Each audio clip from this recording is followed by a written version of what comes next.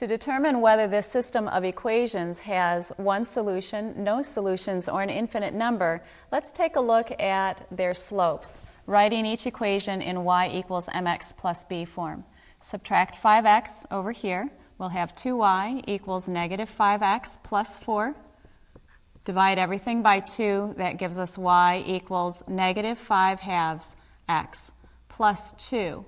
Here the slope is negative 5 halves, and the y-intercept is 0, 2.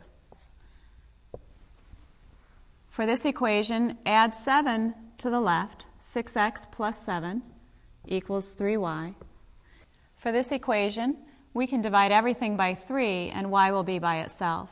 Divide 6x by 3, that's 2x, plus 7 divided by 3 is 7/3, and that's equal to y.